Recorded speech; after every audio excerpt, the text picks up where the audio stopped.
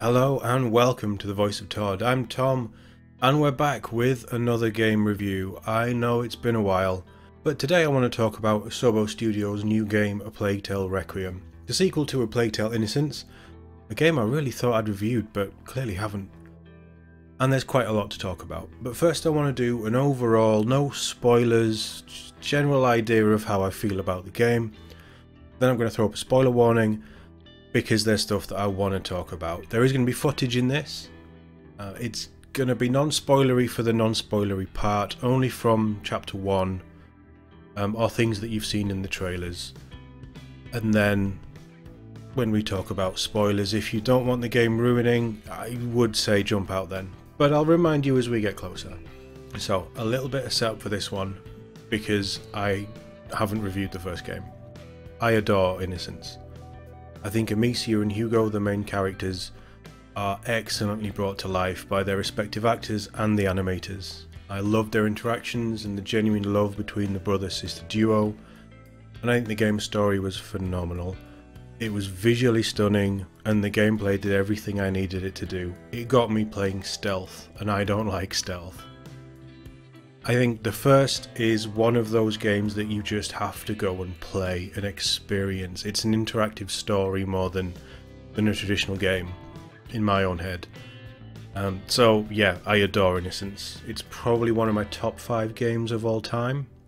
So hopefully you'll understand that I was more than hyped for its sequel. And I had very high hopes. So I'd purposely not watched any of the latest trailers. I wanted to go in with very limited expectations, to be honest, and I didn't want to know anything about the story. So for that non-spoilery summary, I really loved Requiem. I think it's visually stunning. There's a nice range of environments to show the beauty of southern France, and the two standouts for me graphically are the improvements with the lighting and the alchemy effects. I think this is probably the first game that I'd say you've got to play it on a PS5, a Series X, or a beefy PC to really see how good this is. The fire animations as well are fantastic.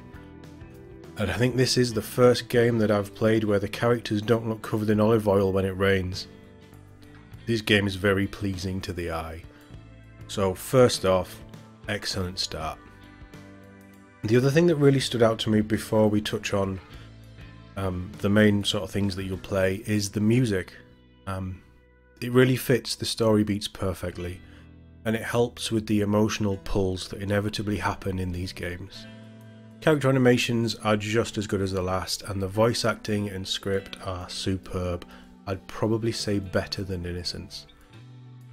Again, the foundation of the game is Hugo and Amicia's relationship, and it's just as wonderful as the first game. The story is a very worthy follow-on from the last game too. Upgrade path for weapons and tools function basically the same way, and it felt like it worked perfectly for what you need to do. Again, loot is basically the same. They don't need to fix a broken system. You will need to hunt out chests at times so you can keep upgrading more things, but it's fine. I did really like the skill tree in this. There are 3 options, so each one has 4 skills to unlock, and instead of leveling up, they just unlock depending on how you play. So, stealth makes you stealthier, aggression makes killing enemies easier, and opportunism leads more toward loot and crafting. It's simple, and it felt like it flowed very well as I progressed through the game. As with the first game, you grow a motley crew of companions, starting with Beatrice, their mother, and Lucas, the apprentice from the first game, and a good handful of others along the way. I'll talk more about them in the spoilery bit, but as with the last game, it's a wonderful cast of helpers you can't help but like, despite their obvious flaws. These guys really know how to write complex and interesting characters, and this game showcases that. My only real complaint is some of the gameplay elements. I tried to play this one much more stealthily than the last. And there are times when you need to react quickly to certain threats, or if you're like me, you're rubbish at stealth, and you get into a fight because someone sees you. I often found that I didn't have the right ammo or equipment, and I just let them kill me to restart the section because I didn't see any other way without thinking about what to do next. The biggest problem for me was with the weapon and ammo selector system. It's not easy to navigate either when you're in a panic or you're trying to do something quickly. While I think it's better than the last game overall, it still causes frustration. I'm not sure how they could improve it, and playing on a controller, I know that there are limitations with how many buttons there are, but it still caused problems for me. The only other minor issue that I had was navigating through the levels. As with the last game, this is still fairly linear in terms of level progression, but there were times where I couldn't quite work out what it wanted me to do in certain puzzles or where it wanted me to go at first glance. Not a big issue, and there are companions who will prompt you after a little bit, but I did get lost or turned around a couple of times in some of these levels. Overall, I had a great time with this, and I'd recommend it to everyone. Definitely play the first before this, as they're heavily linked, but Requiem is a very well thought out continuation of the story, and I was constantly blown away by the level of care and detail put into this game. Now, for the spoilery part. Here I'm going to focus on a couple of the story elements, so if you don't want to have that spoiled, check out now, and thanks for watching. Okay, so story-wise, I really loved it. It picks up sooner than I was expecting, only about 6 months after the last game, and it starts off with the usual cute, fun chapter 1 that quickly descends into madness and death. I felt there were many more twists in this game that I wasn't expecting, and while the first was quite dark and bloody, Requiem quickly returns to the same vibe, with Amicia descending into a vengeful madness. I tried to play it stealthy, but there are parts where you just have to kill, and she does not hold back. The game's story really does force Amicia down a brutal path, with lines of dialogue from every companion about how brutal and efficient she is at killing. Granted, there are times you have to, but there is much more of a constant reminder that killing everything isn't the best way. But after all, she's doing this all for Hugo. To really play on that, the first few chapters of the game have Hugo locked away, basically being tortured by a magistrate of an order that we've only just found out about, which makes it worse.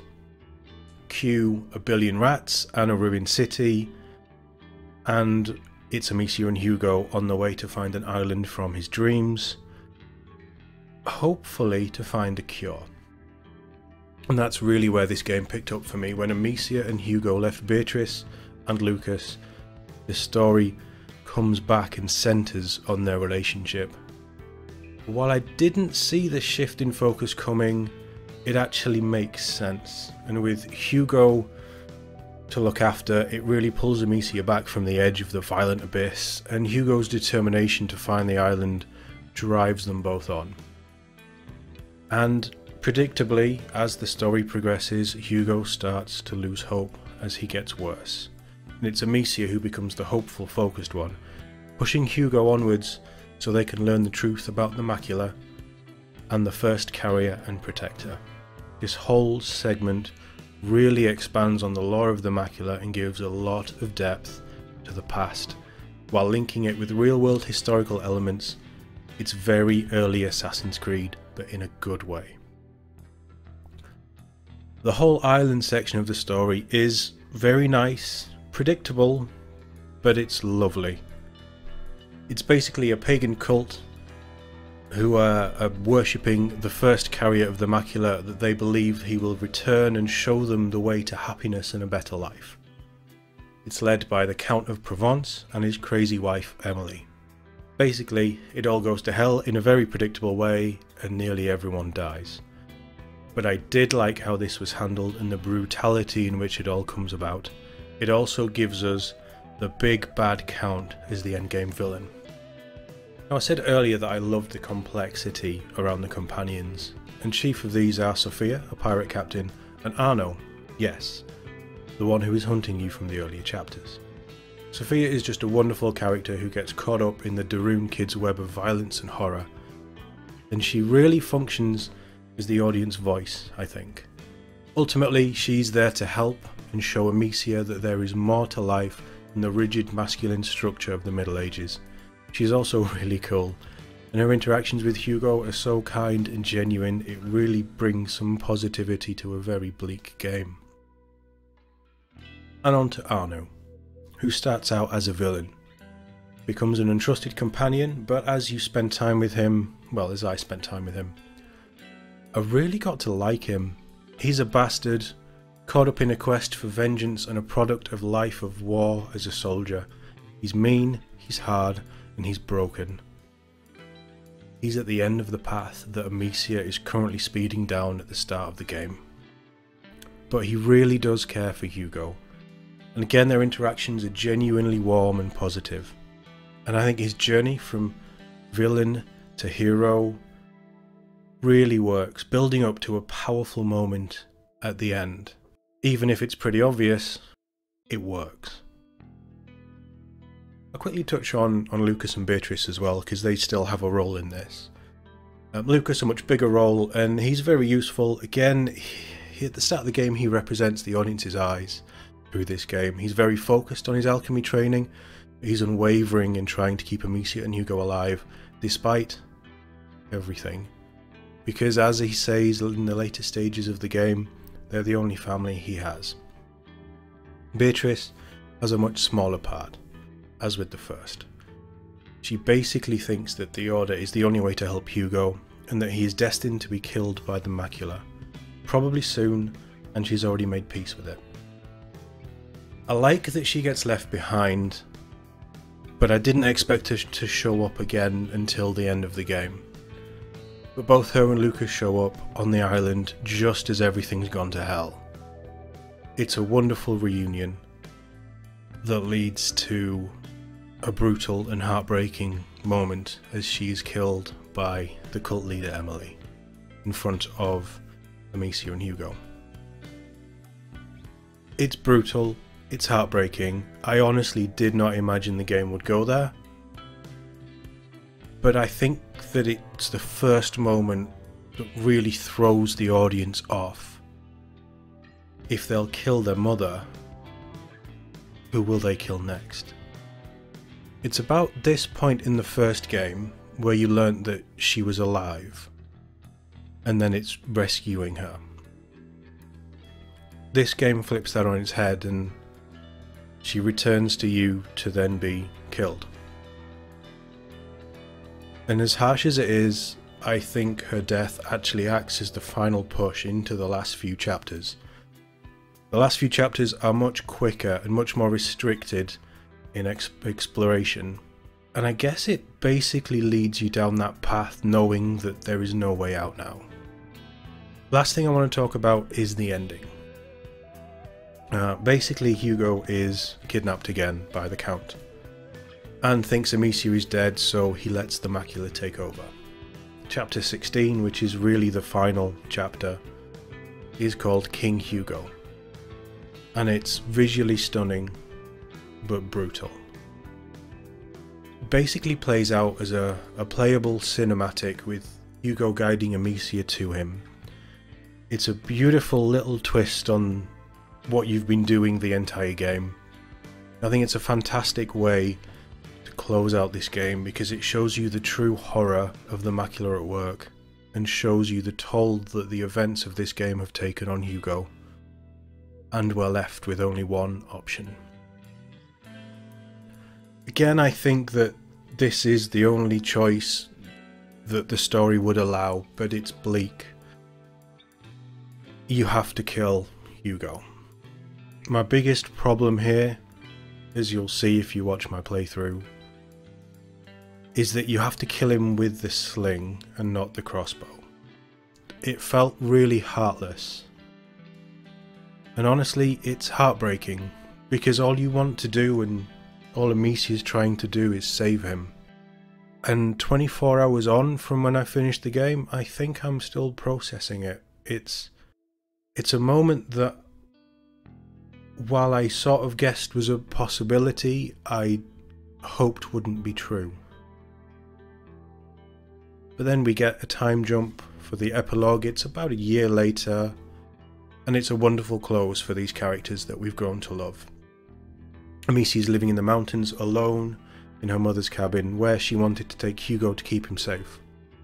Sophia arrives to try and take her on her next adventure, to try and find the next carrier and protector and help them in their trials, setting up a potential future for the series. But we also get a really touching goodbye at Hugo's grave. It felt like the perfect goodbye to these characters that I've loved for so long since playing the first game. And while being really sad, it also leaves you with that little bit of hope. Honestly, I think it's the perfect place to leave these characters too. It's a definite ending, and while Amicia, Lucas and Sophia are all still out there, I don't think that you can make another Plague Tale story with them and not have Hugo in it. But there is a post-credit scene, and I think I'll leave you with my initial reaction. So thank you for watching. I'll see you in the next one. I'd be interested in maybe something 200, 300, 400 years, or even a big departure, but potentially a modern day Plague Tale Reawakening or something. And you're going through and you're finding the breadcrumbs that Amicia has left following this game. Just as a gut feeling of what they could do next, because it's a big IP now. I think that there will probably be another game, unless the studio are dead set that there won't be.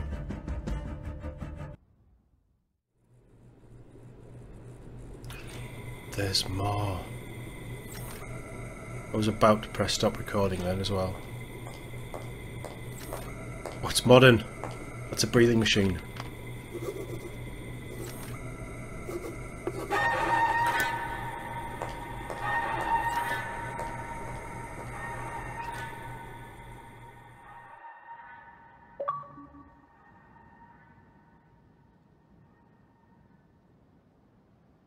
Well, that's a tease.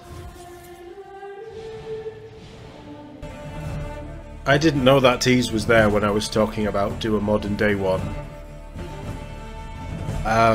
Following in Amicia, but it just seemed like they were setting up Amicia's she's gonna find the next carrier, the next protector. It doesn't need a third, but now I kind of want one. Wow.